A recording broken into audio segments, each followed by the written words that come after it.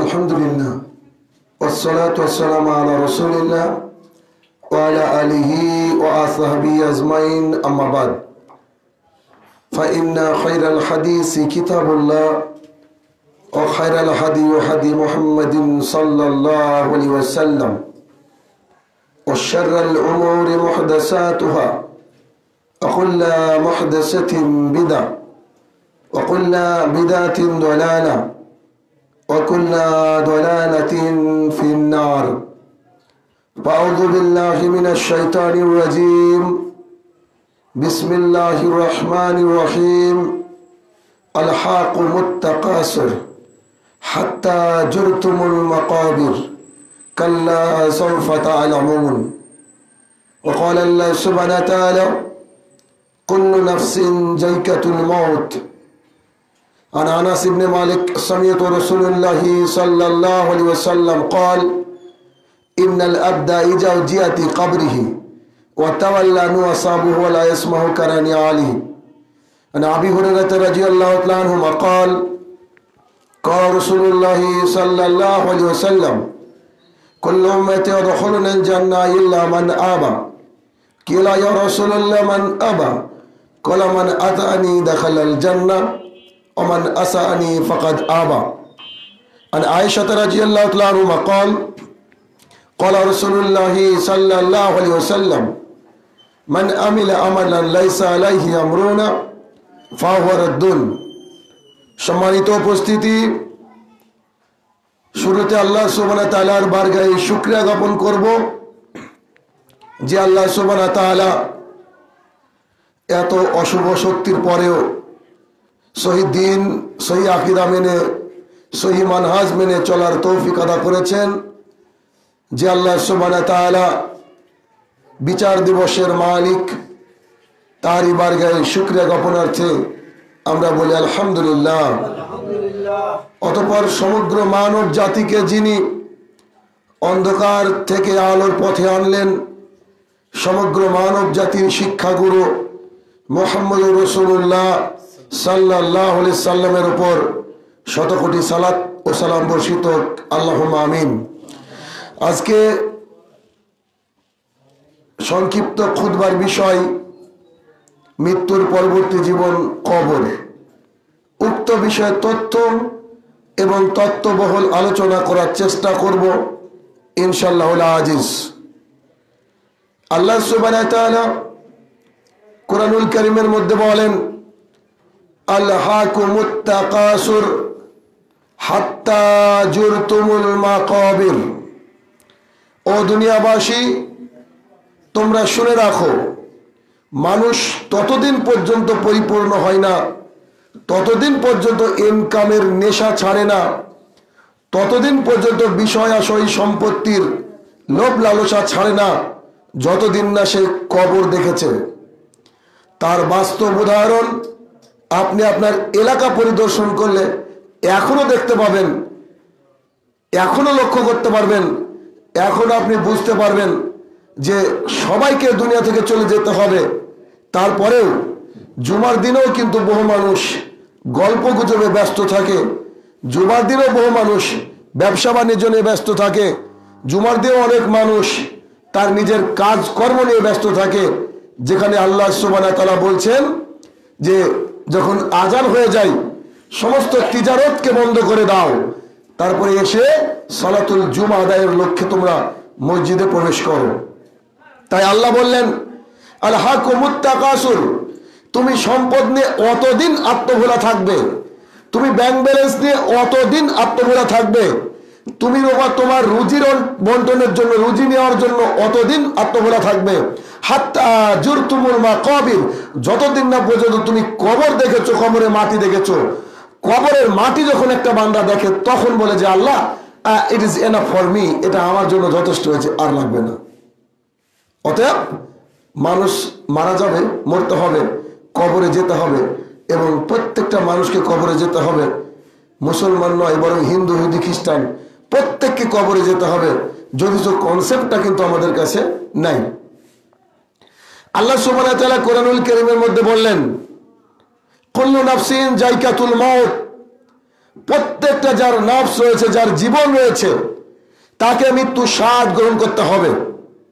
আমরা জানি ফেরাউন অনেক বছর বেঁচে ছিল। আমরা জানি নূহ আলাইহিস সালামের জামানার মানুষ দীর্ঘ জীবন লাভ করত, কিন্তু এক পর্যায়ে সবারই মৃত্যু ঘটেছে, আমাদেরও মৃত্যু ঘটবে এ কথাই নিশ্চিত। আপনাকে আমাকে কবরে যেতে হবে। কবর মানে আপনার দেওয়া গোরস্থানে যে গুটি কয়েক কবর আপনি দেখেছেন, কিংবা আপনার বাড়ির পাশে যে গোরস্থান তার নাম কবর, এটা নয়। বরং আল্লাহ সুবহানাহু ওয়া তাআলা বলছেন যে আমি ফেরাউনকে এবং তার লোকজনকে সকাল এবং সন্ধ্যাবেলায় জাহান্নামের আগুন পেশ করি। ফেরাউন রয়েছে কবরে। কবর মানে এখন মারা গেলে এখন থেকে কিয়ামত পর্যন্ত যতদিন না আল্লাহ ডেকে নিচ্ছে তার আগের জীবনটার নাম হচ্ছে হালাতুল কবর, কবরের জীবন। অথচ ফেরাউন রয়েছে তাসকাম্বিয়া প্রদেশের একটা মিউজিয়ামে। আল্লাহ বললেন আমি ফেরাউনকে এবং তার লোকজনকে প্রতিনিয়ত সকালবেলায় এবং সন্ধ্যাবেলায় কবরের আগুন পেশ করি, আর বলি ফেরাউন ও তার লোকজন তোমরা লক্ষ্য করো, এই যে আগুন দেখছো এটা একটা আগুন, এরপরে তোমাকে আমি মহা আগুনের দিকে ধাবিত করব। তার মানে বোঝা যাচ্ছে মুসলমান তো কবরে যাবে, হিন্দু ইহুদি খ্রিস্টানও বাঁচবে না। প্রত্যেকটা মানুষকে কবরের মধ্যে যেতে হবে। কবর অতীব ভয়ঙ্কর এবং কঠিন জায়গা। আনাস ইবনে মালিক সামিতু রাসূলুল্লাহ সাল্লাল্লাহু আলাইহি ওয়াসাল্লাম قال, আনাস ইবনে মালিক রাদিয়াল্লাহু তাআলা আনহু বলেন আমি আল্লাহ রাসূল সাল্লাল্লাহু আলাইহি ওয়াসাল্লামকে বলতে শুনেছি, ইন্নাল আবদা ইজাউজিয়াতি কবরিহি, যখন কোন বান্দাকে কবরের মধ্যে ঢুকে দেওয়া হয়, ওয়াতাওয়াল্লাহু আসাবহু, তাকে মাটি দেওয়ার পরে, তাকে কবরস্থ করার পরে লোকজন যখন ফিরতে শুরু করে, লা ইয়াসমাউ কারানি আলিহি, সেই কবরস্থ ব্যক্তি যারা উপরে চলে যাচ্ছে তাদের জুতা স্যান্ডেলের আওয়াজ শুনতে পাই। হাদিস অতীব ভয়ঙ্কর। আল্লাহ রাসূল সাল্লাল্লাহু আলাইহি ওয়াসাল্লাম আনাসকে বললেন, আনাস শুনে রাখো, তুমি তোমার সন্তানকে, তুমি তোমার পিতাকে, তুমি তোমার ভাইকে, এটা আমি বোঝানোর জন্য বলছি, আপনার ছেলেকে আপনি খুব ভালোবাসেন, মন প্রাণ দিয়ে ভালোবাসেন, ওই আপনার কলিজার টুকরা সন্তান মারা গিয়েছে, 4 জনাকে কাঁধে করে আপনারা তাকে কবরে নিয়ে গেলেন, কবরে তাকে নামিয়েছেন। এখন ওই ব্যক্তি অসহায়। কবরে যখন নামিয়েছেন ওই ব্যক্তি অসহায়, ওকে কবরে রেখে এবার আপনারা রিটার্ন আসছেন। যাকে কবরে রাখলেন তার বাবা রিটার্ন আসছে, যাকে এখন কবরে রাখা হলো তার খালু রিটার্ন আসছে, যাকে এখন কবরে রাখা হলো এলাকাবাসী রিটার্ন আসছে, ইমাম সাহেব রিটার্ন আসছে, খেলার সাথী, অফিসের কলিগ সবাই রিটার্ন আসছে। ইন দ্যাট সিচুয়েশন ফেরেশতা তাকে উঠিয়ে বসায়। সে অসহায় হয়ে যায় যে আমাকে আমার বাবা রেখে চলে গেল, আমাকে আমার মামা রেখে চলে গেল, আমাকে আমার ইমাম সাহেব, অফিসের কলিগ যাদের সাথে সবসময় চাকরি করতাম, কাজ করতাম, তারা আমাকে রেখে চলে গেল। কত ভয়ঙ্কর পরিবেশ সৃষ্টি হয়। আল্লাহ রাসূল এই হাদিসের মাধ্যমে আমাদেরকে বলতে চাইলেন, অতএব কবরে সবাইকে যেতে হবে, এটা কনফার্ম। দুনিয়ার কোনো বাহাদুরি চলবে না, কারণ আল্লাহ বলে দিয়েছেন কুল্লু নাফসিন যায়কাতুল মাউত। একটা নাস্তিক আল্লাহ আছে এই কথা স্বীকার করে না, একটা বেধর্মী ও স্বীকার করে না যে আল্লাহ সুবহানাহু ওয়া তাআলা সবারই মাবুদ।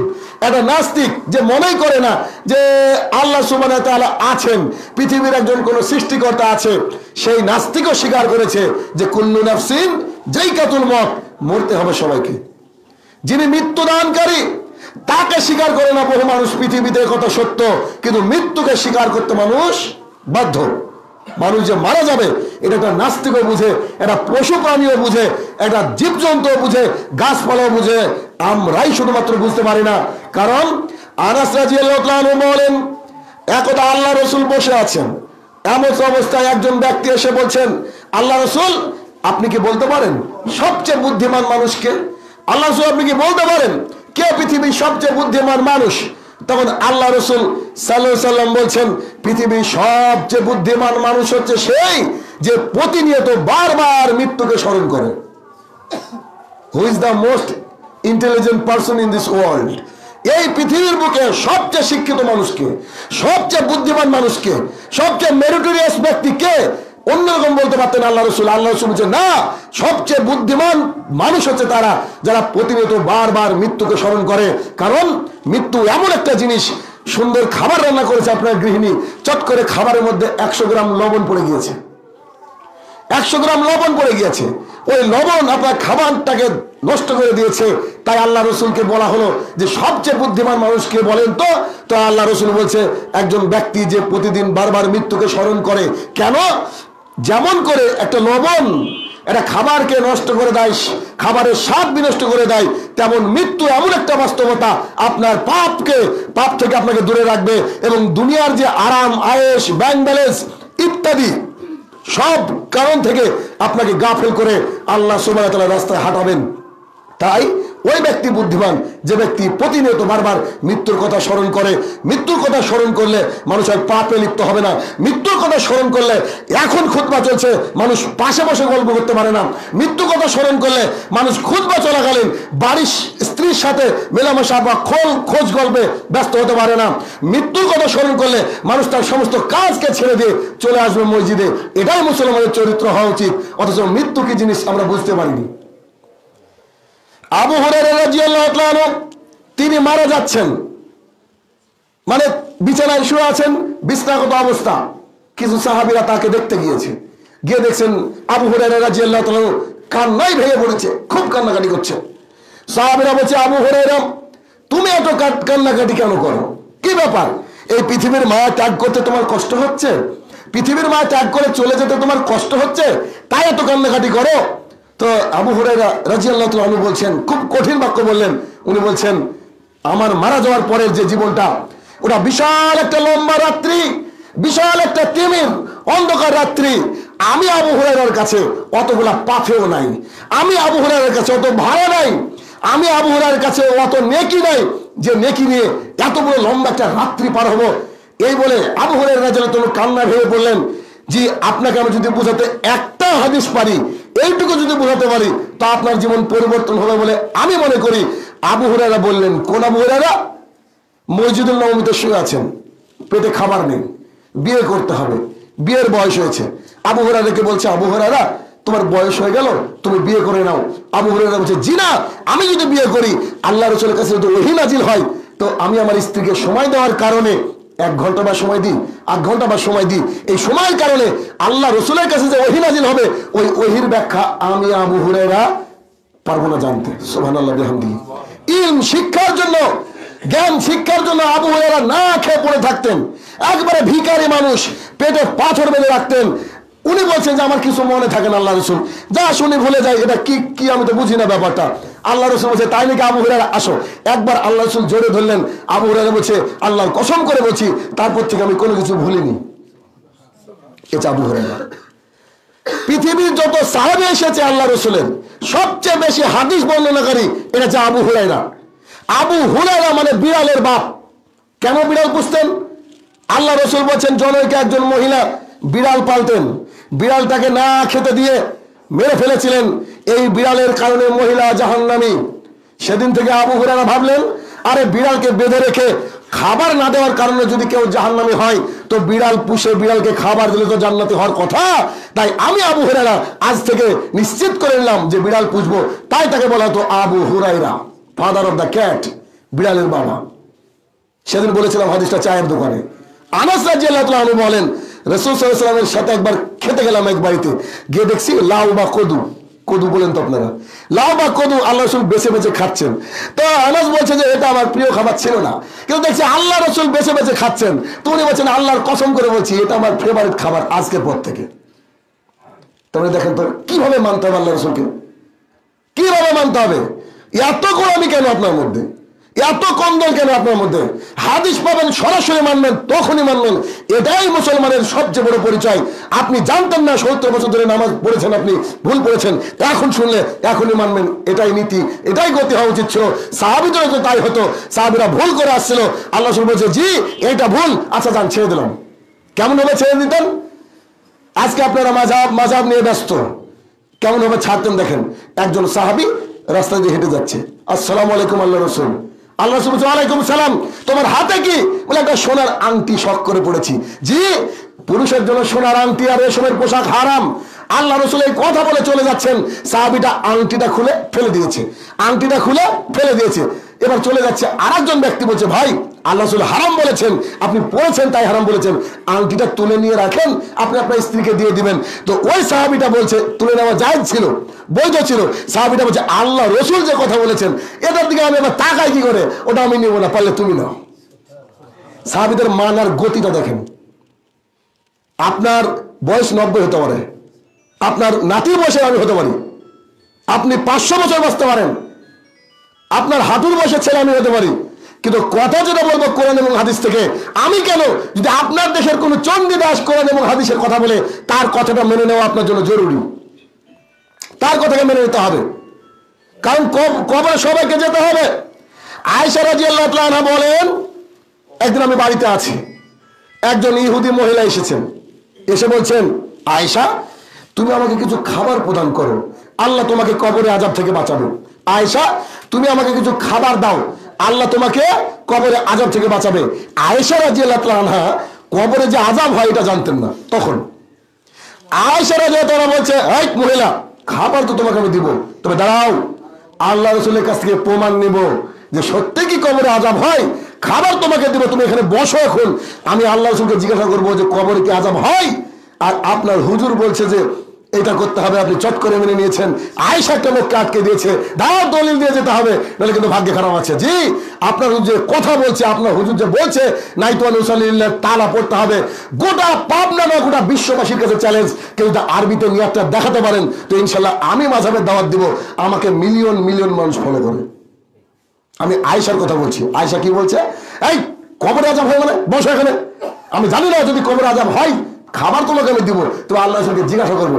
আল্লাহ রাসূল ঢুকছেন, আল্লাহ রাসূল কবর কি আযাব হয়? বলে জি আয়েশা, কবর খুব ভয়ঙ্কর জায়গা, খুব কবরে আযাব হয়। এই কথা বলে আল্লাহ রাসূল দোয়া করতে লাগলেন। আয়েশা রাদিয়াল্লাহু আনহা বলছেন আমি এরপর থেকে আল্লাহ রাসূলকে একটা নামাজ পড়তে দেখিনি যে নামাজে তিনি কবর থেকে পানা চাননি। মহিলাকে খাবার দিলেন আয়েশা। মহিলা কি ছিল? একজন ইহুদি মহিলা। ইহুদির কাছ থেকেও আমাদেরকে জ্ঞান নেওয়া বৈধ যদি সে কোরআন এবং হাদিস বলে, যদি সে কোরআন এবং হাদিস বলে। তাহলে কবর অতীব ভয়ঙ্কর একটা কঠিন জায়গা, এই কবরে সবাইকে যেতে হবে, সবাইকে, পৃথিবীর কেউ ছাড় পাবে না। যাকে গোটা দেহটা বাঘে গিলে খেলো তারও কবর আছে। আগে বলেছি যে কবর মানে এখন মারা গেলেন, এখন থেকে শুরু করে কিয়ামতের আগ পর্যন্ত সময়ের নাম হচ্ছে কবর, কিয়ামতের আগ পর্যন্ত সময়ের নাম হচ্ছে কবর। আসমা বিনতে আবু বকর রাদিয়াল্লাহু তাআলা আনহা বলেন, একদিন আল্লাহ রাসূলের মসজিদে খুতবা শুনতে গেলাম। হুজুর বলছে মহিলারা মসজিদে যাওয়া নিষেধ, হুজুর বলছে মহিলা মসজিদে যাওয়া নিষেধ। আবু বকরের মেয়ে আসমা বলছে আল্লাহ রাসূলের পিছনে মহিলারা আমরা নামাজ পড়তাম, জুমার দিনে গেলাম, সেদিন আল্লাহ রাসূলের আলোচনার বিষয় ছিল হালাতুল কবর, কবরের জীবন। আসমা বিনতে আবু বকর রাদিয়াল্লাহু আনহা বলছেন কিছুটুকু সময় আমরা আল্লাহ রাসূলের বাক্য শুনতে পেলাম, আলোচনা শুনতে পেলাম। একটু পরে সামনের মুসল্লি ভাইরা যে কি কান্না শুরু করে দিল, এত জোরে কান্নাকাটি করতে শুরু করলো কবরের কথা শুনে, আমরা মহিলারা পেছনে আর পরে বুঝতে পারলাম না যে আল্লাহ রাসূল কি বলেছেন। তখন যখন তারা বেরিয়ে যাচ্ছিল আমরা সামনের বোনদেরকে জিজ্ঞাসা করছিলাম এরপরে আল্লাহ রাসূল কি বলেছে, এরপরে আল্লাহ রাসূল কি বলেছে। আমি ব্যক্তিগতভাবে মনে করি যে কবরের জীবন, কিয়ামত, আখিরাত এবং জাহান্নামের আলোচনায় পারে মানুষের জীবনটাকে পরিবর্তন করতে। এটা আমার ব্যক্তিগত মত। কারণ আমার যখন অন্তর একটু কষ্ট শক্ত হয়ে যায়, সঙ্গে সঙ্গে কবরের হাদিসগুলো আমি পড়ি যে ওখানে তোমাকে যেতে হবে, hour final destination is grave, কবরে আপনাকে যেতে হবে যে কোনো মূল্যে। তার প্রমাণ সমস্ত সাহাবীরা। উমর রাদিয়াল্লাহু তাআলার জীবনী দেখুন, এত বেশি কান্নাকাটি করতেন কবরের ভয়ে যে তার এই চোখ এই দুই জায়গায় কালো হয়ে গিয়েছিল, এই দুই জায়গায় কালো হয়ে গিয়েছিল। উসমান রাদিয়াল্লাহু তাআলা পৃথিবীর একজন সাহাবী, এরকম সাহাবী আর পৃথিবীতে দ্বিতীয় আসেনি, আসবে না। একই মজলিসে বসে 7 বার জান্নাতের সার্টিফিকেট পেয়েছিলেন, 7 বার। তার এত কৃতকর্ম ছিল। উসমান রাদিয়াল্লাহু তাআলা 7 বার জান্নাতের সার্টিফিকেট পেয়েছেন, মানে যে কোনো মূল্যে উনি জান্নাতে যাবেন, এ কথাই সত্য। তবে তার চাকর হানি বলছে ও উসমান, আপনি যখন জাহান্নামের কথা বলেন, ভয়াবহ কবরের মানে জাহান্নামের কথা বলেন, জান্নাতের কথা বলেন, তখন তো আপনার চোখে পানি দেখেনি কোনোদিন। কিন্তু কবর দেখলে বাচ্চা ছেলের মতো কান্নাকাটি করেন, ব্যাপার কি? একটু রাজটা খুলে বলবেন কি? তখন বলছে শোনো, আল্লাহ রসুল বলেছেন, আল্লাহ রসুল সাল্লাল্লাহু আলাইহি ওয়াসাল্লাম বলেছেন যে আল কবর আখিরাতের প্রথম ধাপ হচ্ছে কবর। যে ব্যক্তি কবরে আটকে গেল তার বিচারের মাঠ হয়ে যাবে অতীব জটিল এবং ভয়ঙ্কর। আর যার বিচারের মাঠ জটিল হয়ে যাবে তার থাকার জায়গা জাহান্নাম। শুনে রাখো সাহাবী, জাহান্নাম অতীব ভয়ঙ্কর একটা জায়গা। আর যে কবরে খোলা ছাড়া পেয়ে গেল তার বিচারের মাঠ হয়ে যাবে সোজা, তার থাকার জায়গা জান্নাত। এই জন্যই আমি এত বেশি কান্নাকাটি করি, এই জন্যই আমি এত বেশি কান্নাকাটি করি। কবর অতীব ভয়ঙ্কর এবং কঠিন একটা জায়গা। আনাস রাদিয়াল্লাহু তাআলা বলেন, রাসূল সাল্লাল্লাহু আলাইহি ওয়াসাল্লাম বলেছেন, যখন কোনো বান্দাকে কবরের মধ্যে রাখা হয়, একজন বান্দা মারা গেল, তাকে কবরের মধ্যে রাখা হলো, রাখা হওয়ার পরে তাকে তুলে দেওয়া হয়, তাকে তুলে দেওয়া হয়। যখন সে উঠে যায় তাকে বলা হয় মা হাজা রাজুলাল্লাযী বাইসা ফিকুম, এই ব্যক্তি সম্পর্কে কি জানো? এই ব্যক্তি, জি আল্লাহ রসুল সম্পর্কে জিজ্ঞাসা করা হচ্ছে যে এই ব্যক্তি সম্পর্কে কি জানো? ও যদি মুমিন হয় বলবে হুয়া মুহাম্মদুর রাসূলুল্লাহ সাল্লাল্লাহু আলাইহি সাল্লাম, তিনি হচ্ছে আল্লাহ প্রেরিত বান্দা এবং রসুল। এই কথা বলার পরে সেই ফেরেশতা তাকে বলবে একবার তাকিয়ে দেখো তো, খেয়াল করো, বাম দিকে দেখাবে, তাকে বলবে দেখছো ভয়াবহ আগুন? বলে জি হ্যাঁ। বলছে এটা তোমার জায়গা ছিল, তোমার জায়গাকে পরিবর্তন করে তোমাকে এই দেখো সুশীতল জান্নাতের মধ্যে আল্লাহ সুবহানাহু ওয়া তাআলা ব্যবস্থা করে দিয়েছেন। সে দেখো অবাক হয়ে যাবে, সুবহানাল্লাহ, এত বড় নিয়ামত আমাকে আল্লাহ দিয়েছে। তিনি আল্লাহর প্রশংসায় মশগুল হয়ে যাবেন। একই হাদিসে আল্লাহ রসুল বলছেন যে এমন একটা বান্দাকে, যে বান্দা জাহান্নামে যাবে, এইরকম কোন বান্দাকে বলা হবে যে তুমি এই আল্লাহ রসুল সম্পর্কে কি জানো?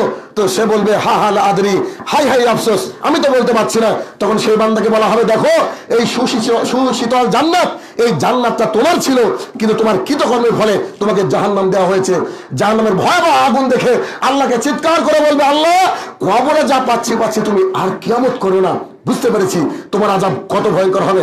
এখন যখন এই কথা বলবে, আল্লাহ রসুল সম্পর্কে বলতে পারবে না, তখন আল্লাহ রসুল বলছেন, ফেরেশতা বলবে ওলা দাঁড়াইতা ওলা তারাইতা, পড়োনি জানোনি, তুমি পড়োনি শুনোনি, তুমি পড়োনি জানোনি। এরপরে তাকে বিশাল বড় একটা হাতুড়ি দিয়ে মারা হবে। আল্লাহ রসুল বলছেন ওই হাতুড়ি যদি পৃথিবীর সবচেয়ে বড় পর্বতে মারা হয়, ওই হাতুড়ি যদি মাউন্ট এভারেস্টে মারা হয়, এক মারে মাউন্ট এভারেস্ট দূরের সাথে মিশে যাবে। এই হাতুড়ি দিয়ে আপনাকে মারা হবে, আমাকে মারা হবে। কবরে যদি আমরা আল্লাহ রসুলের তরিকায় সালাত আদায় না করি, যদি আমরা আল্লাহ রসুলের তরিকায় না চলি, যদি আমরা আল্লাহ রসুলকে মেনে না নিই পরিপূর্ণভাবে, আল্লাহ রসুলই আমাদের জন্য যথেষ্ট। মানার জন্য আল্লাহ রসুল আমাদের জন্য যথেষ্ট, তাকে মেনে নিতে হবে, নইলে কবরে কিন্তু ভয়াবহ আযাব সৃষ্টি হবে।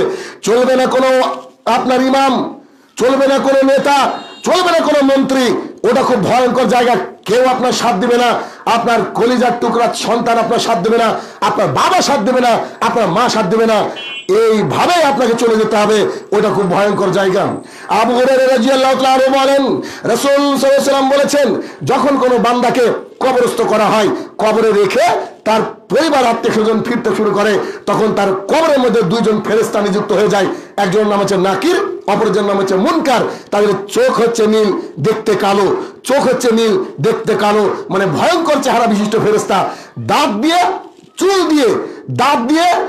দিয়ে মাটি খুঁড়তে খুঁড়তে বজ্র নিরাতে প্রবেশ করবে। আপনি দেখেই চমকে যাবেন, আল্লাহ হলো কি আমার, এখন আমি টিকবো কি করে? এই হাদিস শুনে আয়েশা রাদিয়াল্লাহু আনহা বলছে, আল্লাহ রাসূল, আমি তো দুর্বল চিত্তের মহিলা, আমি টিকতে পারবো না, এখানে আমি টিকবো কি করে? তখন আল্লাহ রাসূল বলছে, আয়েশা, যার বুকে তাওহীদ ঠিক আছে, যার কোনো পীর নাই, যে কোনো মাজারে সেজদা করেনি, যে কোনো তাবিজ বিক্রি করেনি বা তাবিজ দেয়নি, তার কোনো টেনশন থাকবে না। মানে এই জায়গাটাকে কংক্রিট করতে হবে। একা সহি তারিকায় আছেন, একাই যথেষ্ট। গোটা পৃথিবী ভুল রাস্তায় আছে, গোটা পৃথিবী ভুল রাস্তায় থাক, কোনো সমস্যা নাই। গোটা পৃথিবী জুড়ে একজন মানুষ মুসলমান ছিল, তার নাম হচ্ছে ইব্রাহিম। একাই তিনি উম্মত। নমরুদ ব্যতিব্যস্ত হয়ে গিয়েছিলেন, কারণ যার বুকে তাওহীদ আছে তাকে দেখে গোটা পৃথিবী ভয় করবে, আল্লাহ ভয় সৃষ্টি করে দেয় তার মধ্যে। নমরুদ বলছে, বাপ রে বাপ, ওর এত বড় সাহস, একাই যে দিনে শেষ করে ফেললো। তাই বিশাল একটা আগুনের ব্যবস্থা করে দিয়েছিল তাকে ফেলার জন্য। আগুনে পড়লো ঠিকই, আল্লাহ আকাশ থেকে আগুনকে বললো, আগুন, তুমি আমার ইব্রাহিমের জন্য আগুনটা এমন ঠান্ডা হও যাতে ঠান্ডাতেও কষ্ট না পায়। ওই আল্লাহ আছে তো আজকে? আল্লাহ তো চিরঞ্জীব, কুল্লু শাইইন হালিকুন ইল্লা ওয়াজহু, সব ধ্বংস হয়ে যাবে একমাত্র আল্লাহ সুবহানাহু ওয়া তাআলা সত্তা ব্যতিরেক যদি সব ধ্বংস হয়ে যায় আল্লাহ থাকে, তার মানে ওই আল্লাহ আজকে আপনাকে সাহায্য করবে যদি আল্লাহ রাসূলের পথ এবং পদ্ধতি আমরা অনুসরণ করতে পারি। তবে আমাদের ঘাটতি রয়েছে, আমাদের ঘাটতি রয়েছে। আবু হুরায়রা রাদিয়াল্লাহু তাআলা আনহু বলেন, যায়েদ বিন হারেসা রাদিয়াল্লাহু তাআলা আনহু বলেন, একবার আল্লাহ রাসূলের সাথে এক আনসারী ভাইয়ের জানাজার উদ্দেশ্যে গিয়ে আমরা উপস্থিত হলাম। সেখানে গিয়ে দেখছি তখন কবর খননের কাজ চলছে। আল্লাহ রাসূল বসে পড়লেন, আমরাও বসে পড়লাম, এমন ভাবে সাইলেন্ট বসে পড়লাম, মনে হচ্ছিল যে মাথার উপরে পাখি বসে আছে, আমরা সব গাছ। আল্লাহ রাসূলের হাতে কিছু একটা ছিল। আল্লাহ রাসূল দাঁত টানতে টানতে চট করে মাথা তুলে আমাদের দিকে বললেন, কবর অতীব ভয়ঙ্কর এবং কঠিন জায়গা, এই কবর থেকে তোমরা পানা চাও, কবরে আযাব থেকে পানা চাও। সাহাবীরা পানা চাইতে লাগলেন। সাহাবীরা বলছে, আল্লাহ রাসূলকে দেখলাম তার চোখ দিয়ে পানি মোবারক পড়তে পড়তে দাড়ি ভিজে ভিজে কবরের মাটি ভিজছে। আবু হুরায়রা রাদিয়াল্লাহু তাআলা আনহু বলেন, রাসূল সাল্লাল্লাহু আলাইহি ওয়াসাল্লামের সঙ্গে একবার আমরা এক আনসারী ভাইয়ের বাগানের পাশ দিয়ে যাচ্ছিলাম। তিনি একটা খচ্চরে বা গাধার উপরে চড়া ছিলেন, তার খচ্চর বা গাধাটা লাফিয়ে উঠলো।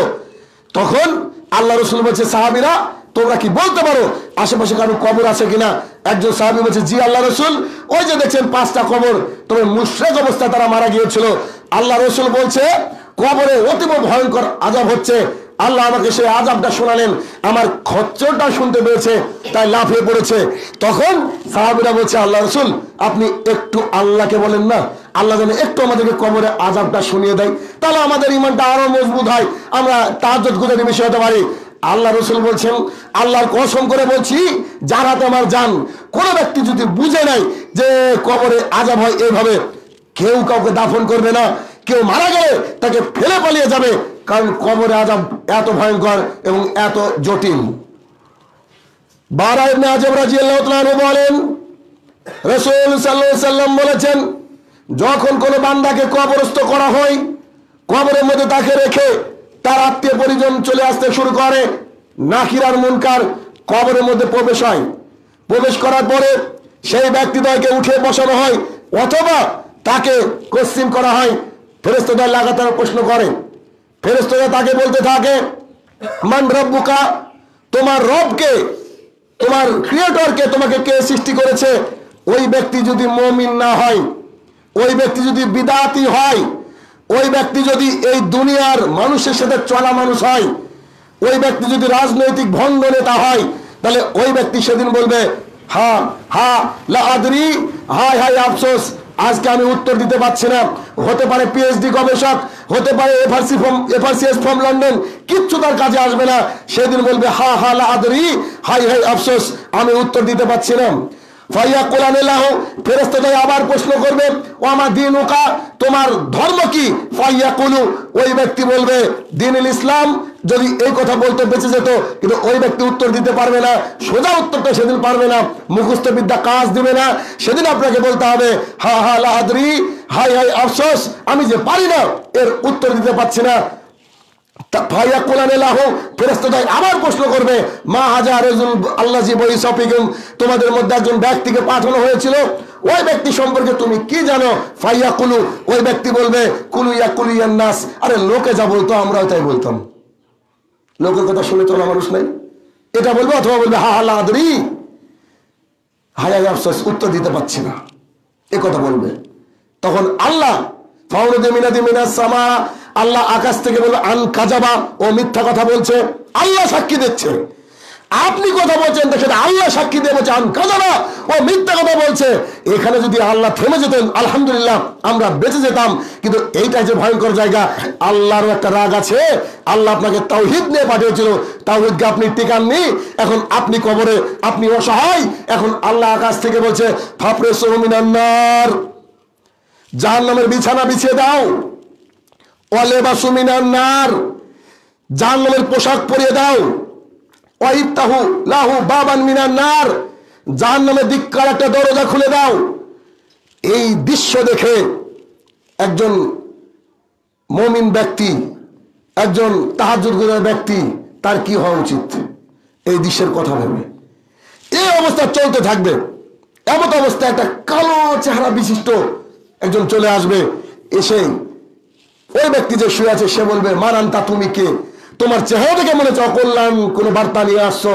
সে বলবে, জি আনা আমালুকা খাবিস, আমি তোমার ক্যারাম বোর্ড খেলা, আমি তোমার সিগারেট খাওয়া, আমি তোমার পর্নোগ্রাফি দেখা, আমি তোমার সুদের সাথে জড়িত থাকা, আমি তোমার চাকরিতে ফাঁকি দেওয়া, আমি তোমার লোকের জমি অধিগ্রহণ করা, যত অন্যায় কাজ মিলে আল্লাহ একটা ফেরেশতা তৈরি করবেন দেখতে কালো।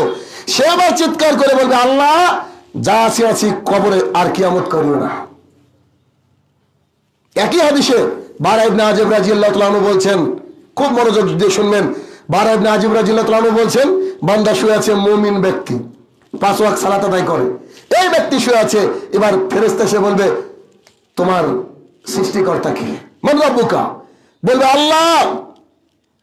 আমার নবীউকা? তোমার নবীকে? ও বলে, মুহাম্মদুর রাসূলুল্লাহ সাল্লাল্লাহু আলাইহি সাল্লাম। তোমার দ্বীন কি? ও ব্যক্তি বলবে, ইসলাম। তিনখানা কোশ্চেন। এই দেখেন, এবার আসছে আপনার কথা।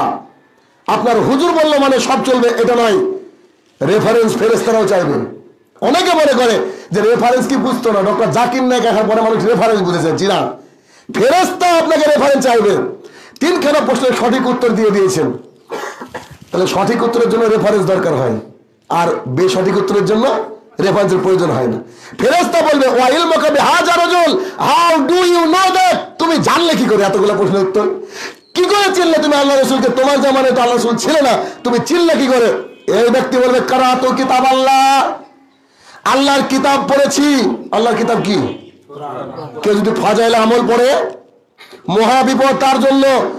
আল্লাহ সুবহানাহু ওয়া তাআলাকে কবরে বলছে, ফেরেশতাকে কবরে বলছে, কারাতু কিতাব আল্লাহ। আরে প্রশ্ন উত্তর দিতে পারবো না মানে? আমি যে পড়েছি আল্লাহর কিতাব, এটুকুই না, খালি কিতাব পড়লে হয় না। হাজার হাফেজ জাহান্নামে যাবে, হাজারো হিফজখানার মালিক জাহান্নামে যাবে। হিফজের নামে এদেশে ব্যবসাও চলে, হিফজের নামে এদেশে ব্যবসাও চলে, এটা আপনারা ভালো জানেন। আপনাকে আমি হাদিস থেকে বলি, ও বলবে, কারাতু কিতাব আল্লাহ, আল্লাহর কিতাব পড়েছি, ফা আমানতু বিহি, তার প্রতি ঈমান এনেছি, ওয়া সাদ্দাকতু, তাকে সত্য বলে মেনে নিয়েছি। এই তিনটি বাক্য যদি বলে তবেই চলবে। তো তিনখানা যে রেফারেন্স দিল, সহিহ না জয়ীফ দেখতে হবে তো। আপনি আমি বললে তো হবে না, সহিহ জয়ীফের জন্য মুফতি মাওলানা তো দরকার আছে। এখানে এখন তার মুফতি মাওলানা নাই, সবাই মরে গিয়েছে। তো এইখানে ও বলছে, কারাতু কিতাব আল্লাহ, আল্লাহর কিতাব পড়েছি, ফা আমানতু বিহি, তার প্রতি ঈমান এনেছি। তার মানে বেপরদা নারী যে বাড়িতে চলে, ও কোরআনের পরে ঈমান আনেনি। যার বাড়িতে টিভিতে সারা দিন রাত টিভি সিরিয়াল চলে, ও ঈমান আনেনি। যে সুদ ঘুষের অফিসে চাকরি করে, ও ঈমান আনেনি। ও কিতাব পড়তে পারে কিন্তু ঈমান আনেনি। যে বলে যে আরে রাখো তোমার আল্লাহ রসুল, আমাদের হুজুর কি কম জানে নাকি, হুজুর বলেছে তাই মেনে নিয়েছি, এ কথা বলতে পারবে না। কেন? আল্লাহ বলছেন, আল্লাহ সুবহানাহু ওয়া তাআলা কোরআনুল কারীমের মধ্যে বলছেন, মা আতাকুমুর রাসূলু ফাকুযু, আল্লাহ রসুল যা দিয়েছে তাই তুমি গ্রহণ করো। আল্লাহ রসুল ব্যক্তির এক পৃথিবীর মক্কার সেরা ইমাম যদি বলে যে এইটা চলবে, তার কথাও বাতিল। কেন? আল্লাহ রসুলের আমল আপনাকে করতে হবে। এইখানে বলা হচ্ছে যে কারাতু কিতাব আল্লাহ ফা আমানতু বিহি, ঈমান আনতে হবে, ওয়া সাদ্দাকতু, এবং এর মধ্যে যা আছে সত্য বলে মেনে নিতে হবে। কোরআনুল কারীমের মধ্যে রয়েছে, নারী হোক অথবা পুরুষ হোক, যদি অন্যায় করে, চুরি করে, তাহলে হাত কেটে দিতে হবে। আপনি হাইলি এডুকেটেড একটা মানুষ, আপনি যদি বলেন যে কোরআনে সব ঠিক আছে, হাত কেটে দেওয়া বর্বর আইন। জি, আপনি কিতাবকে সম্মান করতে পারেননি, আপনাকে ওটাই মেনে নিতে হবে। আপনার বুকের উপর যে বুলডোজার চলে গেল, ওইটাকে মেনে নিতে হবে। যখন এই তিনটি বলবেন, এবার ফাউনাদি মিনাদি মিনাস সামা, আল্লাহ আকাশ থেকে বলছে। কেস দলিল দিচ্ছে সাপোর্টিং এ আল্লাহ সুবহানাহু ওয়া তাআলা। আল্লাহ আকাশ থেকে বলছে, আন সাদাকা আবদি, আরে আমার বান্দা ঠিক বলেছে। আল্লাহ বলছে, আগের বাক্যটা খেয়াল করেন, বলছে আন কাযাবা, ও মিথ্যা কথা বলছে। এখন আল্লাহ বলছে আমার বান্দা সত্য কথা বলেছে। 5টা ছেলের বাপ আপনি, দেখবেন 4টে ছেলে ভালো, একটা ছেলে খুব বল। অনেক সময় বলেন যে আমার ছেলেই না, মানুষ আগে বলে তো। আর যে ছেলেটা আইপিএস অফিসার ভালো, তাকে বলে আরে ওর বাবা আমি গো, আমার ছেলে এটা, গর্ব করে বলেন। আল্লাহ আপনাকে দিয়ে গর্ব করে বলছে আন সাদাকা আব্দি, আরে আমার বান্দা যে ঠিকই তো বলবে, আমার বান্দা ঠিক বলেছে। এখনো আল্লাহ থামেননি, অফার আছে আপনার জন্য। আল্লাহ কি বলছেন? ফাফরিসু মিনাল জান্নাহ, জান্নাতের বিছানা বিছিয়ে দাও। কবরে আছেন কিন্তু জান্নাত বহুদূর। ফাফরিসু মিনাল জান্নাহ, জান্নাতের বিছানা বিছিয়ে দাও। ওয়ালিবাসু মিনাল জান্নাহ, জান্নাতের পোশাক বিছিয়ে পরে দাও। ওয়াইফতাহু লাহু বাবান মিনাল জান্নাহ, জান্নাতের দিককার একটা দরজা খুলে দাও। জান্নাতের দিককার একটা দরজা খুলে দাও। এমন অবস্থায় সুন্দর চেহারা বিশিষ্ট একজন ব্যক্তি চলে আসবে, তাকে দেখে বলবে কে গো তুমি? তোমাকে দেখে হচ্ছে তোমার মধ্যে কল্যাণকর কোন সব মানে ওয়ার্ড আছে, কল্যাণকর কথা বলবা তুমি। তখন সে বলবে আনা আমালুকা সালেহ, আমি আপনার নেক আমল, আমি আপনার দান, আমি আপনার সাদকা, আমি আপনার খয়রাত, আমি আপনার মানুষকে ভালোবাসা, আমি আপনার দাওয়াতের কাজ। ও বলবে তখন আল্লাহকে বলবে আল্লাহ আর দেরি হচ্ছে না, এখন তুমি তাড়াতাড়ি কিয়ামত করো, আর ভালো লাগছে না, তুমি তাড়াতাড়ি কিয়ামত করো, আমরা রেডি যাওয়ার জন্য। আরে কবরে যদি এত কিছু পাই তো সামনে তো আরো কিছু আছে এরকম। তখন সে ফেরেশতাকে বলবে এই একটু পানির ব্যবস্থা করো তো, একটু পানির ব্যবস্থা করো তো। কেন? উজু করবো, নামাজ পড়বো। ইস আসরের নামাজ যে চলে গেল মনে হয়। তখন ফেরেশতা হেসে বলবে আর লাগবে না নামাজ, বহু পড়েছো, কবরে আর নামাজ লাগবে না। তো সে বলবে আচ্ছা তাহলে একটু ছাড়ো, আমি বাড়িতে যাই, বাড়িতে গিয়ে আমার আত্মীয় স্বজনকে বলে আসি যে আমি ভালো আছি, আমি ভালো আছি। তখন বলছে না না না, তোমাকে বাড়িতে যেতে দেওয়া হবে না, তুমি এখানে ঘুমিয়ে যাও। কেমন করে?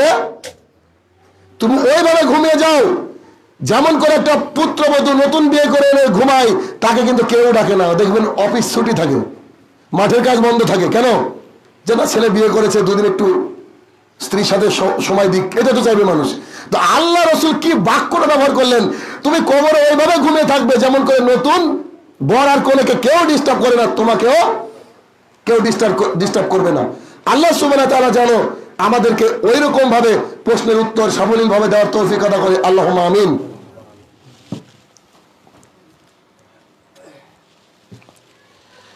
আলহামদুলিল্লাহ ওয়াসসালাতু ওয়াসসালামু আলা রাসূলিল্লাহ ওয়া আলা আলিহি ওয়া সাহবিহি আজমাইন, আম্মা বাদ। আলোচনা চলছিল কবর। কবর অতীব ভয়ঙ্কর এবং কঠিন জায়গা, কারণ প্রত্যেকের পরিণতি কবরে হবেই, তাকে যেতেই হবে। এই কবরের বিষয়ে আমাদেরকে বেশি বেশি সতর্ক হতে হবে। গোটা পৃথিবীর সবকিছু দিয়ে কবর থেকে বাঁচা যাবে না, কিন্তু সামান্য কিছু দিয়ে কবরে আযাব থেকে বাঁচা যাবে। কবরে আযাব সামান্য কিছু থেকে বাঁচা যাবে। অনেকে বলে অমুক পীরের মুরিদ হলে কবরে নাকি জিজ্ঞাসা করবে না, অমুক পীরের মুরিদ হলে কবরে এই করা হবে না, সেই করা হবে না। আল্লাহ রসুল সাল্লাল্লাহু আলাইহি ওয়াসাল্লামকে বলা হয়েছিল একজন ব্যক্তি সাদ বিন আবি ওয়াক্কাস রাদিয়াল্লাহু তাআলা আনহু, এই ব্যক্তি যখন মারা গিয়েছিল আল্লাহর আরশ কেঁপে উঠেছিল। ৭০,০০০ ফেরেশতা আল্লাহ পাঠিয়েছিলেন, যাও তার জানাজায়। আল্লাহ রসুল নিজে জানাজা পড়ালেন, কবরস্থ করার পরে উঠে আসছেন, উঠে এসে বলছেন সুবহানাল্লাহ, আলহামদুলিল্লাহ, আল্লাহু আকবার। সাহাবীরা বলছে আশ্চর্য ব্যাপার, রাসূল সাল্লাল্লাহু আলাইহি ওয়াসাল্লামকে তো কোনোদিন এরকম বাক্য বলতে শুনিনি। মাটি দেওয়ার পরে এসে এই কথা কেন বললো আল্লাহ রসুল? এটা কেন বললেন? আল্লাহ রসুল বলছেন আল্লাহ আমাকে বলেছিলেন যে এটা এমন একজন মহান ব্যক্তি, এর কবরে আযাব হবে না। দেখছি দুই দিকের মাটি তার দিকে ধেয়ে আসছে, তখন আমি ভয় এটা পড়তে শুরু করেছি। আল্লাহ সুবহানাহু ওয়া তাআলা সেখান থেকে মাটিটাকে সরিয়ে দিলেন। আমি বোঝাতে চাইছি যে কবরের আযাব প্রত্যেকেরই হবে, হবেই। কবর খুব কঠিন জায়গা। আমি আপনাকে বলছি পৃথিবীর সমস্ত মতবাদকে পায়ের তলে ফেলে আল্লাহ রসুলের বাক্যকে গ্রহণ করতে হবে, আল্লাহ রসুলকেই গ্রহণ করতে হবে। তাতে আপনার বুকের উপর দিয়ে বুলডোজার কেন 10 চাকার লরি চলে গেল সমস্যা নেই, কিন্তু আল্লাহ রসুলকে মানবে যারা, তারা পৃথিবীর বুকে ফিতনায় পড়বে। আল্লাহ রসুলকে মানবে যারা, পৃথিবীর বুকে তার মানুষ বিরোধিতা করবে। এটাই শরীয়ত, এটাই নিয়ম। কারণ যতজন নবী রাসূল লিখেছেন প্রত্যেকে জাতির সামনে কষ্ট পেয়েছেন। রাস্তা দিয়ে বিড়ি খেয়ে বেড়ান, গাঁজা খেয়ে বেড়ান, আপনার চাচা আপনাকে কিছু বলবে না, ঘুরে তাকাবেন আপনার দিকে। যে আপনি বুকে হাত বেঁধে আল্লাহ রসুলের তরিকায় সালাত আদায় করবে, সঙ্গে সঙ্গে আপনার লক্ষ্য হয়ে যাবে ইহুদির দালাল, আমেরিকা থেকে টাকা পায়, খ্রিস্টানদের দোসর, এরকম বাক্যগুলো আপনাকে হিট করবে, আঘাত করবে। তবে আমি আপনাকে কনফার্ম দিচ্ছি, আল্লাহর কসম করে বলছি, কোনো মায়ের বেটা নাই কিছু করবে তার। কেন? সে যদি পূর্ণাঙ্গ আল্লাহ রসুলকে মেনে নিতে পারে, আল্লাহ রসুলের রাস্তায় থাকে, তাহলে সূরা আল ইমরান সূরা নম্বর 3 আয়াত নম্বর 160 আল্লাহ বলছে আমি যদি কাউকে জেতাই তাকে হারানোর কেউ আছে কি? কেউ থাকবে না, কেউ থাকবে না। অতএব এই কবরের আযাব থেকে আপনাকে আমাকে পানা চাইতে হবে। ওখানে আপনার এডুকেশন কাজে লাগবে না, ওখানে আপনার শিক্ষা কাজে লাগবে না, ওখানে কাজে লাগবে আল্লাহ রসুলকে অনুসরণ, আল্লাহ রসুলকে অনুকরণ। কবর অতি ভয়ঙ্কর এবং কঠিন জায়গা। সাবরা ইবনে জুনদুব রাদিয়াল্লাহু তাআলা বলেন, রাসূল সাল্লাল্লাহু আলাইহি ওয়াসাল্লাম বলেছেন, প্রত্যেকদিন ফজরের পরে, ওই দিন আপনাদের প্রোগ্রামে বলছিলাম, হাদিসটা আজকে পূর্ণাঙ্গ শুনুন। প্রত্যেকদিন ফজরের সালাতের পরে আল্লাহ রাসূল সাহাবীদের দিকে ঘুরতেন, দিয়ে বলতেন, তোমরা কি কেউ স্বপ্ন দেখেছো? সাহাবীরা বলতেন, জি আমরা স্বপ্ন দেখেছি। তখন আল্লাহ রাসূল স্বপ্নের তাবির করে দিতেন। ওইভাবে একদিন আমাদেরকে জিজ্ঞাসা করা হলো, তোমরা কি কেউ স্বপ্ন দেখেছো? আমরা বললাম, জি না, আমরা তো স্বপ্ন দেখিনি। তখন আল্লাহ রাসূল বলছে, আজকে আমি স্বপ্ন দেখেছি। আল্লাহ রাসূলের স্বপ্ন মানে ওহী, এটা মাথার মধ্যে রাখতে হবে। এবার আল্লাহ রাসূল বলছেন, দুইজন ব্যক্তি আমার কাছে আসলো। হাদিস লম্বা, খুব শর্টে বলার চেষ্টা করছি। দুইজন ব্যক্তি আমার কাছে আসলো, একজন আমার ডান হাত ধরলো, একজন আমার বাম হাত ধরলো, আমাকে সামনের দিকে নিয়ে যেতে শুরু করলো। একটু গেলাম, গিয়ে দেখছি একজন ব্যক্তি বসে আছে, আর তার পাশে একজন ব্যক্তি লোহার আংটা নিয়ে দাঁড়িয়ে আছে। যে বসে আছে তার গালের মধ্যে দিয়ে লোহার আংটা ঢুকে দেওয়া হচ্ছে, এভাবে ঢুকে দে এত দূর চিরে ফেলা হচ্ছে, রক্ত বেরোচ্ছে, বাপরে মারে করে চিৎকার করছে। আংটাটাকে বের করে নিয়ে আবার বাম গালে দিচ্ছে, বাম গালে দিতে দিতে ডাল যে গাল এটা রেডি হয়ে যাচ্ছে, মানে রেডি হয়ে যাচ্ছে। আবার এটা যন্ত্রণা ছটপট করছে, আবার এসে ডান দিকে ঢুকে দেওয়া হচ্ছে। আল্লাহ রাসূল বলছে, হায় হায় হায়, কি অবস্থা হচ্ছে। তারা দুজন বলছে, চলেন সামনে চলেন। আল্লাহ রাসূল বলছেন, আমি সামনে গেলাম। সামনে গিয়ে দেখছি একজন ব্যক্তি না শোয়া না বসে থাকা, অর্ধ অবস্থা, আরাম কেদারা যেমন করে এলিয়ে দেয় নিজেকে, ওইভাবে বসে আছে।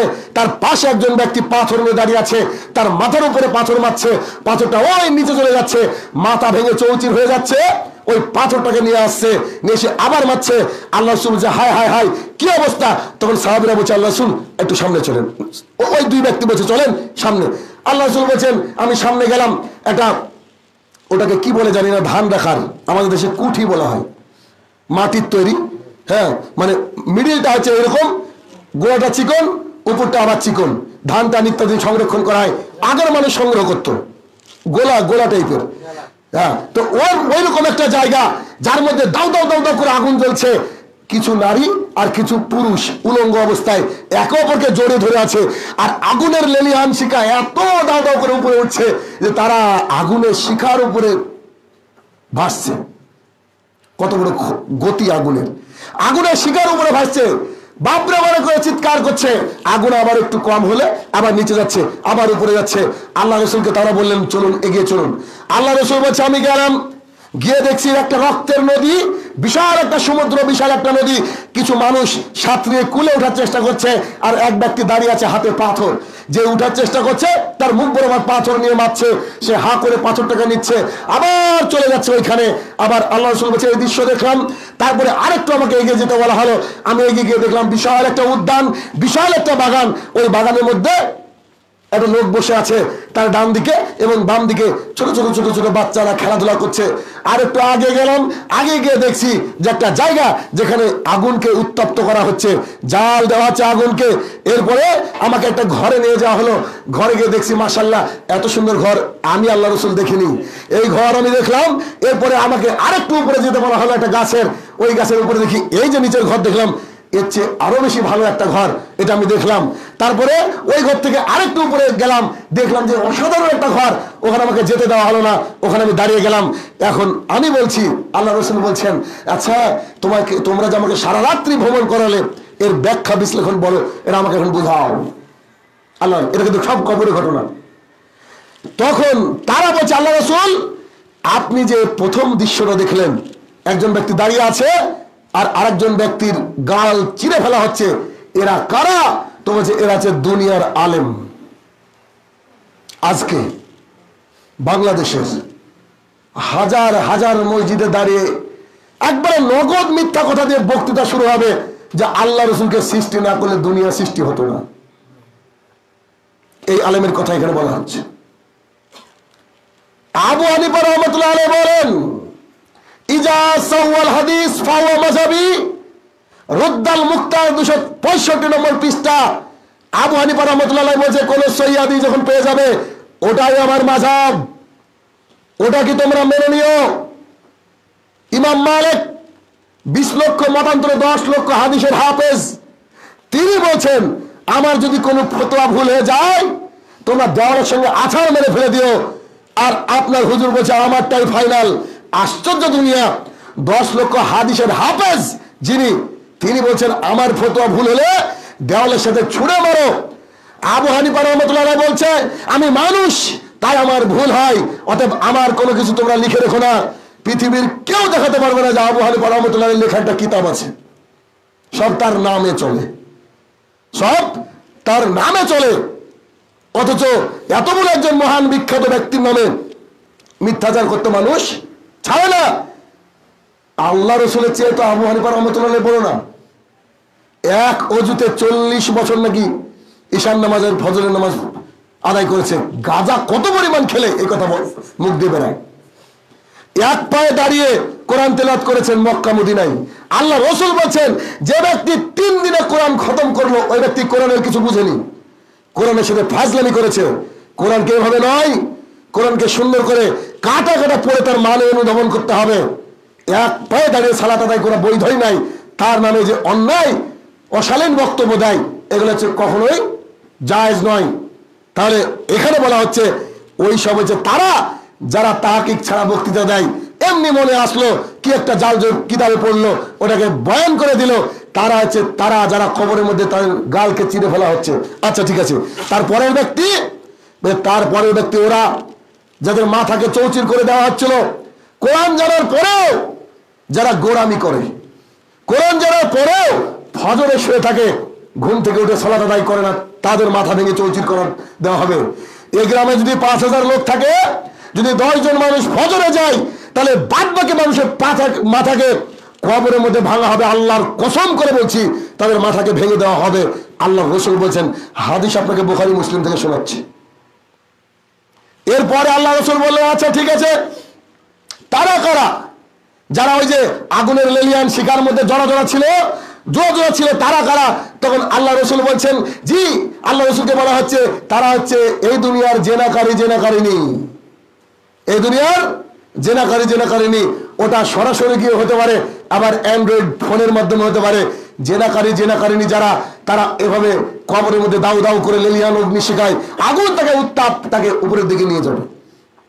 আল্লাহ রসুল বলছে আচ্ছা ঠিক আছে। এরপরে রক্তের নদীতে যে ভাসছিল, যাকে পাথর মেরে তার মুখের মধ্যে পুড়ে দেওয়া হচ্ছিল, আরো দূরে চলেছিল, এরা কারা? তো বলছে এরা হচ্ছে তারা যারা সুদ খায়, সুদ দেয়, সুদের সাক্ষী এবং সুদের লেখক। যতজন লোক ব্যাংকে চাকরি করে, সুদী ব্যাংকে, সবাইকে রক্তের নদীতে ভাসানো হবে। যতজন লোক সেটেলমেন্ট অফিসে চাকরি করে এভাবে খায় মানুষের, সবাইকে রক্তের নদীতে ফেলা হবেই। আপনার কথা আমার কথা আপনার বিরোধিতা চলে যেতে পারে, আমার কিচ্ছু করার নেই। হকটা আপনাকে আমি বলতে গেছি, তাই আপনাকে হকটা বলছি, বিশ্বাস করুন। আপনার স্ত্রী যদি সমিতিতে যুক্ত থাকে, আল্লাহর কসম করে বলছি, ওই টাকা খেয়ে গোটা বাড়ির লোককে যদি তাহাজ্জুদ পড়েন, মক্কায় কাবার গিলাফ ধরে যদি কান্নাকাটি করেন, কিয়ামত পর্যন্ত হায়াত দারাজ করলেও আপনাকে আল্লাহ সুবহানাহু ওয়া তাআলা ক্ষমা করবে না। কেন? পেটে হারাম খাদ্য রয়েছে। এদের অবস্থা কবরে খারাপ, এদের কথাই বলা হচ্ছে কবরে। এরপরে আল্লাহ রাসূল বলছে আচ্ছা ঠিক আছে, সুদী লোক তো এদের কথা বললাম। যে এবার তারপরে একটু এগিয়ে গেলাম, এগিয়ে গিয়ে দেখছি একজন ব্যক্তি বসে আছে আর তার চারিপাশে বাচ্চা ছেলেরা খেলছে। একে তো বলছে এ হচ্ছে ইব্রাহিম আলাইহিস সালাম। আচ্ছা ঠিক আছে, ওই যে দেখলাম একটা আগুনকে রেডি করা হচ্ছে, জাল দেওয়া হচ্ছে, ওকে ও হচ্ছে জাহান্নামের দারোগা মালিক, আমাদের জন্য আগুনকে রেডি করছে। খুব ভয়াবহ আগুন, এই আগুনকে রেডি করছে জাহান্নামের। আচ্ছা ঠিক আছে, প্রথম যে ঘরটা দেখলাম ওইটা বলছে ওইটা একটা পৃথিবীর যারা ভালো মানুষ, যুবক ছেলে যারা অল্প বয়সে দ্বীন ইসলাম চর্চা করে সঠিক জায়গায় পৌঁছেছে, ওটা তাদের ঘর। তারপরেরটা বুঝে ওটা একটা কমন রুম, এই যারা জিহাদ করেছে দুনিয়ার বুকে, জিহাদ মানে নফসের উপরে জিহাদ, সম্পদ দিয়ে জিহাদ, জিহাদ মানে বোম ব্লাস্টিং নয়। ফজরের যারা সালাত আদায় করে, এটা একটা জিহাদ। এই বর্তমান সিচুয়েশনে এই 8 ডিগ্রি সেন্টিগ্রেড পাব নাই আপনাদের উত্তাপ, এই দিনে টাঙ্কির পানি দিয়ে আপনার অজু করে সালাত আদায় করা, আবার যদি অজু গোসল ফরজ থাকে তাহলে ফরজ গোসল করে, এটাও একটা অন্যতম জিহাদ। আজকে যদি সব মুসলমান এই জিহাদটা করতো ফজরের সালাতে, তাহলে মুসলমানদের এত মুসিবত আসতো না। কারণ আল্লাহর সাথে ডিসকানেক্টেড, তাই আল্লাহ পাপ দিচ্ছে আমাদেরকে। আচ্ছা ঠিক আছে, বুঝলে, তারপরে উপরে ঘরটা আছে ওইটা আপনার, ওটা হচ্ছে মাকামে মাহমুদ। তো আল্লাহ শুধু একটু যাই হয়েছে না, এখন পারমিশন নেই, এখন তো মরেননি আপনি। আপনি যখন মারা যাবেন তখন আপনার জন্য ওইটা গোটা মানব জাতি আপনার জন্য দোয়া করবে। তা আল্লাহ বলছে এত সুন্দর ঘর মেঘের মধ্যে মনে হলো, আমি এটা কার দেখিনি। এরপরে বলছে তোমরা কারা? তো আমি জিবরাইল আর হয়েছে মিকাইল। আপনাকে রাত্রিবেলায় ঘুরে এই দৃশ্যগুলো দেখালাম, এই দৃশ্যগুলো কবরে ঘটে। আবু হুরায়রা রাদিয়াল্লাহু তাআলা আনহু বলেন, রাসূল সাল্লাল্লাহু আলাইহি ওয়াসাল্লাম বলেছেন, যে ব্যক্তি সালাত আদায় করে কিন্তু আল্লাহ রাসূলের পদ্ধতিতে সালাত আদায় করে না, যে ব্যক্তি সালাত আদায় করে দেরি করে সালাত আদায় করে, তার কবরে সাপ মোতায়েন করা হবে। কত বড় কঠিন জায়গা কবর! সাপ মোতায়েন করা হবে। একটা সাপের 9খানা মাথা, 3 দিন সাপের নাম। যে তার কবরে সুজাউল আকরা বলে একটা সাপ ঢোকানো হবে, যে সাপের সাইজ হচ্ছে উটের গর্দানের মতো। সাপের নখ থাকবে একদিনের ঘোড়ায় চলা পথ, চোখ থাকবে আগুনের, বজ্রনীনাদে চিৎকার করতে করতে তার কবরের মধ্যে প্রবেশ করে সেটাকে কামড়াতে থাকবে। একবার কামড়ালে 40 বছর যাবত ব্যথা থাকবে। এত ভয়ঙ্কর, এত কঠিন জায়গা কবর। পৃথিবীর সব সম্পদে কবর থেকে বাঁচতে পারবেন না, তবে কবরে আযাব থেকে বাঁচার রাস্তা আছে। আল্লাহর রসুলকে মেনে নিতে হবে, আল্লাহ রসুলকে মেনে নিতে হবে। যদি আল্লাহ রসুলকে মেনে নিয়ে পৃথিবীর সম্পদকে ভূক্ষেপ না করে আল্লাহ রাস্তায় সম্পদ দান করে নিজেকে এই দুনিয়াকে বিক্রি করতে পারেন আল্লাহর কাছে, তবে আপনি ওখানে কামিয়াবি হবেন। নইলে কিন্তু কবর খুবই কঠিন জায়গা। আবু হুরায়রা রাদিয়াল্লাহু তাআলা আনহু বলেন, রাসূল সাল্লাল্লাহু আলাইহি ওয়াসাল্লাম বলেছেন, মানুষ যখন মারা যায় তাকে যখন নিয়ে যাওয়া হয় ও বুঝতে পারে আমাকে কোথায় নিয়ে যাচ্ছে। খাটিয়া, খাটিয়া বলেন তো আপনারা, খাটিয়ার উপর যখন নিয়ে যায়, ও যদি পাপী বান্দা হয় উঠে চিৎকার করতে থাকে, হায় আল্লাহ আমাকে কোথায় নিয়ে যাচ্ছ?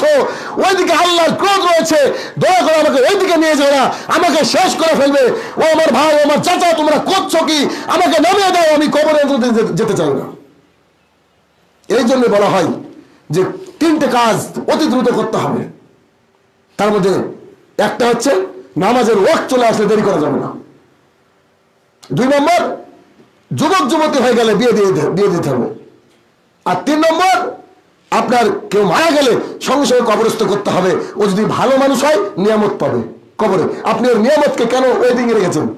আর যদি খারাপ মানুষ হয় আপনার প্রভাব পড়বে। আল্লাহ রাসূল বলেছেন, এটা খারাপ মানুষকে কবরের উপরে যতক্ষণ রাখা হয় গাছপালা ইত্যাদি অভিশাপে জর্জরিত হয়ে যায়। কারণ ও তো খারাপ মানুষ, ওকে ঢাকেন তাড়াতাড়ি, ঢাকেন তাড়াতাড়ি মাটিতে। আর আমাদের দেশে কি করা হয়, ছেলে আমার সিলেটে চাকরি করে, ও আসবে 3 দিন পর মাটি হবে। এই হচ্ছে অবস্থা। অতএব কবর অতীব ভয়ঙ্কর এবং জটিল জায়গা। এই কবর থেকে বাঁচার জন্য আল্লাহর কাছে সব সময় দোয়া করতে হবে। যেমন করে আয়েশা রাদিয়াল্লাহু আনহা দোয়া করতেন, সমস্ত সাহাবীরা দোয়া করতেন। আমাদেরকে চেষ্টা করতে হবে যে এই কবরে যে আযাব হয়, ভয়ঙ্কর আযাব, এর থেকে বাঁচার চেষ্টা করতে হবে। নইলে কবরে এক একটা আযাবের ধরন, এটা অনেক বড় লেকচার, একটা খুতবায় হয় না। অনেক বড় লেকচার, একটা খুতবায় কিছুই হয়তো বুঝতে পারবো না। তবে যতটুকু বললাম এতটুকুই যথেষ্ট আপনার ঈমান আনার জন্য। আল্লাহ রাসূল সাল্লাল্লাহু আলাইহি ওয়াসাল্লাম বলছেন, যখন বান্দা কবরের প্রশ্নের উত্তর দিতে পারবে না, তখন আল্লাহ আকাশ থেকে বলবে, হে কবরের মাটি, তুমি আমার ওই ব্যক্তিকে চেপে ধরো। আল্লাহ রাসূল হাদিসে গেছে, হাত্তা তাখতালিফা আদলাহু, ডান দিকের হাড় আর বাম দিকের হাড় এইভাবে মিশে যাবে কবরের মধ্যে। এবার ওই ব্যক্তি চিৎকার করতে শুরু করবে। আল্লাহ রাসূল হাদিসে বললেন, এই চিৎকার সবাই শুনতে পাবে, ইল্লা সাকালাইন, শুনতে পাবে না মানুষ, শুনতে পাবে না জিন। মানুষ আর জিন ব্যতি রেখে পৃথিবীর সবাই শুনতে পাবে। একটা কুকুর কখনো নাফরমানি করে না, একটা শেয়াল কখনো নাফরমানি করে না। তাই তো আবু বকর সিদ্দিক রাদিয়াল্লাহু তাআলা মাঝে মধ্যে রাস্তা দিয়ে চলার সময় হঠাৎ কান্নায় ভেঙে পড়তেন আর বলতেন, আল্লাহ তুমি আমাকে মানুষ কেন করেছো? একটা গাছ তৈরি করতে মালিক লাগাতো, নির্দিষ্ট বয়সে তাকে কেটে ফেলা হতো। আল্লাহ, আমি আবু বকর কবরে টিকবো কি করে? আবু বকর কবরে টিকবে কি করে? আবু হুরায়রা রাদিয়াল্লাহু তাআলা কবরে টিকবে কি করে? উসমান রাদিয়াল্লাহু আনহু কবরে টিকবে কি করে এটা তারা ভাবে, আর আমরা প্রতি মিনিটে সেকেন্ডে পাপে জর্জরিত, খাচ্ছি পাপে, সুদের খাবার, ঘুষের খাবার, নোংরা খাবার ইত্যাদি। আর আমাদের অবস্থাটা কি? অতএব কবর অতীব কঠিন জায়গা। এই কবরে আযাব থেকে আল্লাহ সুবহানাহু ওয়া তাআলা আমাদেরকে রক্ষা করুক, আল্লাহুম্মা আমিন। আমাদের মধ্যে যারা আত্মীয় স্বজন রয়েছে কবরের তলে, জানি না তারা কি হালে রয়েছে, হে আল্লাহ তোমার কাছে ঐকান্তিক আবেদন, তারা যদি শিরক বিদআত না করে এই পৃথিবীর মায়া ত্যাগ করে, তাকে তুমি ক্ষমা করে দাও, আল্লাহুম্মা আমিন। কথা হয়তো বলেছি, কথা হয়তো একটু কঠিন হয়ে গেছে এই মাজারে যাওয়ার ব্যাপারে, শিরকের ব্যাপারে। কেন বলেছি? আমি আজকে দোয়া করতে পারছি না যারা শিরক করে যায়, আমি আজকে দোয়া করতে পারছি না যারা বিদআত করে। কারণ বিদআত মানে, আজকে জালসায় শুনবেন বিদআত কাকে বলে। আল্লাহ রাসূলের গালে থাপ্পড় মারা হয় যারা বিদআত করে। ভাবছেন আমি সম্মিলিত মুনাজাত করে বাহাদুর? আল্লাহ রাসূল যা করেননি, এই কাজ করলে আল্লাহ রাসূলকে থাপ্পড় মারা হয়। কোন জাতি থাপ্পড় মেরে জিতবে? আমি দোয়া করছি আপনার সামনে বসে, দাঁড়িয়ে দোয়া করতে গিয়ে বলছি, আল্লাহ সেই কবরের মানুষকে ক্ষমা করো যারা শিরক এবং বিদআত করে যায়নি। কিচ্ছু করার নেই, আমি যে পারি না, আল্লাহ রাসূল অনুমতি দেয়নি আমাকে। অতএব এই মসজিদের উপরে খাস করে তুমি রহমত বর্ষণ করো, আল্লাহুম্মা আমিন। কারণ এই মসজিদ আরো বড় করতে হবে ভবিষ্যতে। আজকে আমি, এটা আমার ভাঙুর আহলে হাদিস জামে মসজিদ খাপাড়া, তাই না? এটা আমার দ্বিতীয় খুতবা বাংলাদেশের মাটিতে। আমি যখন প্রথম খুতবা শুরু করি 5 জন লোক ছিল। কজন? 5 জন লোক আমি গুনেছি। ইনশাআল্লাহ আল্লাহ যদি আমাকে বাঁচিয়ে রাখে 2-3 দিন পর 500 লোক হবে, এটা আমি মনে করি। এটা আমি মনে করি। নাটোর থেকে লোক আসছে খুতবা শোনার জন্য। তাহলে আমরা আশেপাশের মানুষ কতটাই কপাল পোড়া, ব্যাপারটা বুঝতে পারি। আসবে ইনশাআল্লাহ, তাদের জন্য দোয়া করি, ভৎসনা না, একবারে মন খুলে দোয়া করি যে আল্লাহ কোরআন এবং সহিহ সুন্নাহ মেনে এতটুকু মসজিদ কি, এরকম 20 গুণ মসজিদ আমাদেরকে করার তৌফিক আতা করো, আল্লাহুম্মা আমিন। তাতে মানুষ সাহায্য করবে। আল্লাহর ঘর, এটা আল্লাহর ঘর তো, মসজিদ মানে আল্লাহর ঘর। আপনার বাড়ির টয়লেটটা আছে শয়তানের ঘর, তাই না? টয়লেটে ঢুকতে গেলে শয়তানের জন্য দোয়া পড়েন না? টয়লেট শয়তানের ঘর। টয়লেটে মোজাইক প্লেট দেওয়ার, আল্লাহর ঘরে কি টিন? আল্লাহর ঘর টিন, টিনে শেড দেওয়া। তাহলে জাতি আমরা কোথায় আছি? আগে আল্লাহর ঘরটা রেডি করবেন না? বুঝেননি? আমি আপনার বাড়িতে মেহমান গেলে সবচেয়ে ভালো জায়গা আমাকে রাখবেন কিনা? আপনি মেঝেতে শোন, আপত্তি নাই, কারণ মেহমানকে ভালো জায়গা রাখবেন। আরে আমি তো মেহমান, আর তিনি আল্লাহ, যার কোনো মিশালি চলবে না, তার ঘরটা টিনের। তা আমরা এই জাতি কপাল পোড়া না? এই মসজিদকে আর্থিক অনুদান দিয়ে সাহায্য করবেন, আগামী দিনের জন্য অনেক বড় একটা মসজিদ তৈরি হয়, আল্লাহ সেই তৌফিক আতা করুন, আল্লাহুম্মা আমিন। কবরের তলে যারা শায়িত, শিরক বিদআত না করে যারা এই দুনিয়ার মায়া ত্যাগ করেছে, আল্লাহ তাদেরকে ক্ষমা করে দিক, আল্লাহুম্মা আমিন। আল্লাহ গো, এদেশে হক কথা বলা খুবই কঠিন। বড় আলেম ওলেমারা হক কথা বলতে পারে না, তারা যেন হক দাওয়াত তোমার উদ্দেশ্যে গোটা জাতির উপরে পৌঁছে দিতে পারে, তার জন্য তৌফিক আতা করো, আল্লাহুম্মা আমিন। আল্লাহ বহু দায়ী আজকে বিভিন্ন কারণে, কোথাও জেলবন্দি, কোথাও গৃহবন্দি, কোথাও মানুষের দ্বারা বন্দি, আল্লাহ তাদেরকে আবারও সমহিমায় দাওয়াতের কাজ করার মতো তৌফিক আতা করো, আল্লাহুম্মা আমিন। আল্লাহ এদেশে বহু মানুষ হারাম রুজির সাথে সম্পৃক্ততা রাখে, কারণ হারাম রুজি খেলে আমাদের ইবাদত কবুল হবে না। হে আমার প্রতিপালক, তুমি সব পারো, তোমার দয়ার শেষ নেই, রহমতের শেষ নেই। আমরা যেন হালাল রুজি খেয়ে এই দুনিয়া থেকে চলে যেতে পারি, তার জন্য তুমি তৌফিক আতা করো, আল্লাহুম্মা আমিন। আল্লাহ এই ভাঙুরের মাটিতে কিচ্ছু না চাইছি, তোমার কোরআন এবং সহিহ হাদিসের জোয়ার যেন আগামী বছর দেখা যায়, তার তৌফিক তুমি আতা করো, আল্লাহুম্মা আমিন। হে আমার প্রতিপালক, অনেক যুবক রয়েছে, কারণ বউ যদি ভালো না হয় তাহলে ভাই তার লাইফ শেষ। আল্লাহ সুবহানাহু ওয়া তাআলা যেন তাকে একটা সহধর্মিণী জুটিয়ে দেয়, যে তাকে তাহাজ্জুদে ডেকে দেবে, আল্লাহুম্মা আমিন। হে আমার প্রতিপালক, অনেক মানুষ অন্তরের দিক দিয়ে অসুস্থ, অর্থাৎ সহিহ হাদিস এবং কোরআন শোনার পরে মানে না, তাকে তুমি সুস্থতা দান করো, আল্লাহুম্মা আমিন। আল্লাহুম্মা সাল্লি আলাইহি, আল্লাহুম্মা বারিক আলাইহি।